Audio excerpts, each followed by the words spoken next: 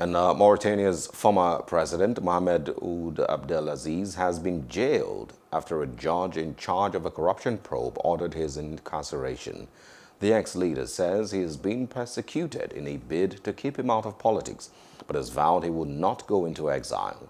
A spokesman of the former president's party, Jibril Bilal, confirmed his detention on Tuesday. Aziz has twice gone before a magistrate investigating the case since the charges, including money laundering, were brought in March. The move comes days after the former leader refused to continue reporting to police after being put under house arrest. Hello, hope you enjoyed the news. Please do subscribe to our YouTube channel and don't forget to hit the notification button so you get notified about fresh news updates.